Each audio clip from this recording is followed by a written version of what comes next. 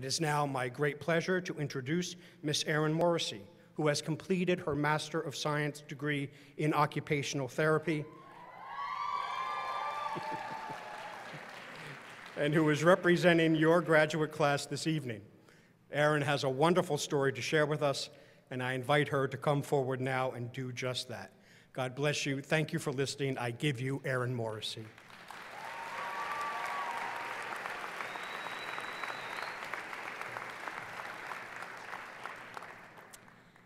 Friends, family, faculty, administration, staff, and most importantly, my fellow Moyne graduates and peers. Tonight, I want to tell you a story. It's about a young man, probably not older than many of us, who didn't quite know exactly where he belonged or what he wanted to do with his life. Sounds familiar, right? Let me back up. When I first started writing this speech, I was sitting outside on my deck with my dogs on a beautiful sunny day in April.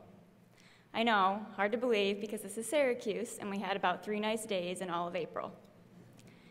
But as I was sitting around thinking, procrastinating, and really not getting much done at all, I asked myself how I could relate my speech to the various graduate programs offered here at Moyne.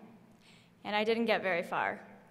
The truth is, I really don't know many students outside of my own class.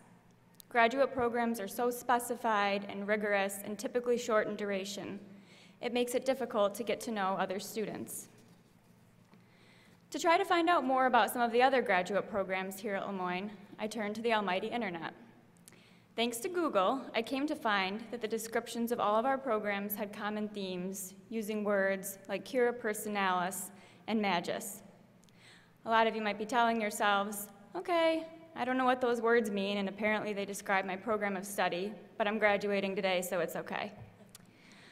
But I think it's truly important to understand the depth and meaning behind these words, because they are what make us all a true dolphin. These are Latin words meaning care for the whole person and always striving for more. They are 2 of the 6 Jesuit values that have been incorporated into each of our programs, whether we all know it or not. Rewind to about a minute or so ago when I said I was going to tell you a story about a young man who didn't know what he wanted to do with his life. That man's name is Inigo Lopez. If you're really confused, he eventually changed his name to St. Ignatius of Loyola, aka the founder of the Jesuits. So why is St. Ignatius so important to Moyne? Why do we hear his name so often? St. Ignatius was the founder and leader of the Society of Jesus, which are the Jesuits who founded Moyne in the year 1946. Moyne was built on the Jesuit values of cura personalis and magis, ultimately growing from a storefront in downtown Syracuse to a remarkable 36-building campus today. Without St. Ignatius, none of us would be sitting here. I'm not going to tell you his whole story, but to give you a snapshot of what his extraordinary life was like, I'll mention some highlights that stuck out to me. But I want you to think about why these things stuck out to me and why they might be important to all of us graduating today.